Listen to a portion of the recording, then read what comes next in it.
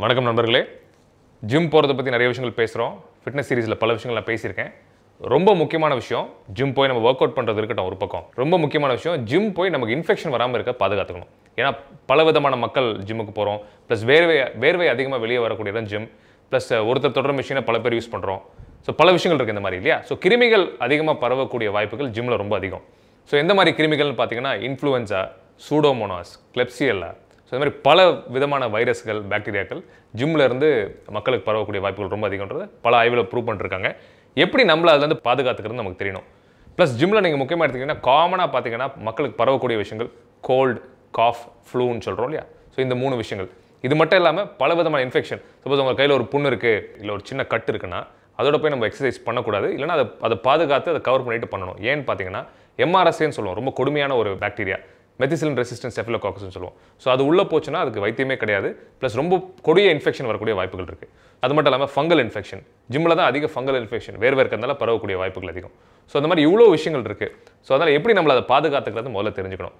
ஜிம்மில் நம்ம எங்கெல்லாம் ரொம்ப கேர்ஃபுல்லாக இருக்கணும்.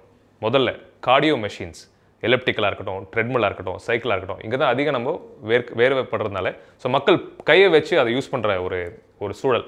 ஸோ அதனால் அந்த இடத்துல கொஞ்சம் கவனமாக இருக்கணும். ரெண்டாவது, இந்த யோகா மேட்ஸ் அண்ட் அந்த ஆப் ஒர்க் அவுட்ஸ் பண்ணுறதா இருந்தால் இல்லை ஃப்ளோர் ஒர்க் அவுட்ஸ் பண்ணுறதா அதுக்கு நம்ம மேட்ஸ் யூஸ் பண்ணுவோம்.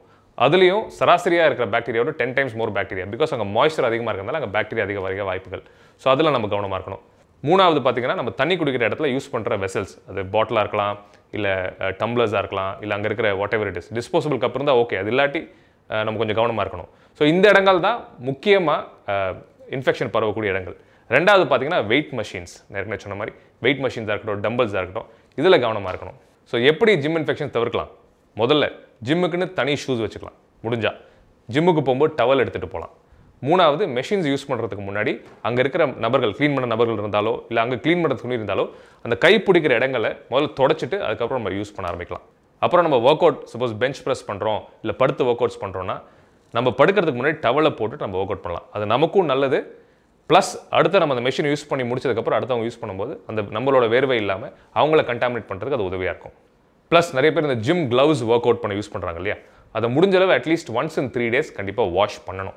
ப்ளஸ் ஜிம் ஒர்க் அவுட் முடிச்சதுக்கப்புறம் நம்ம ஒர்க் அவுட் எல்லாம் முடிச்சுட்டு கடைசியாக கிளம்புறதுக்கு முன்னாடி நல்லா சோப் போட்டு ஹேண்ட் வாஷ் பண்ணிவிட்டு போகிறது நல்லது.